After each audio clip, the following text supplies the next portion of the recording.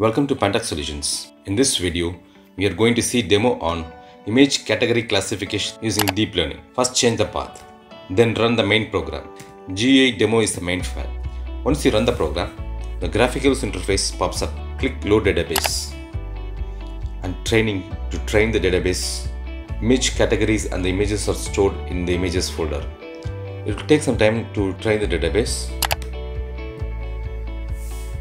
Once the training is completed, click Browse to choose an input image and click Test Category. The category will be displayed in the edit text. I'm going to choose one more image.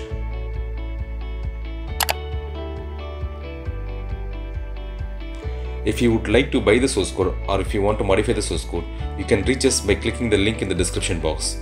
Else, you can send a message to the WhatsApp number. Thank you.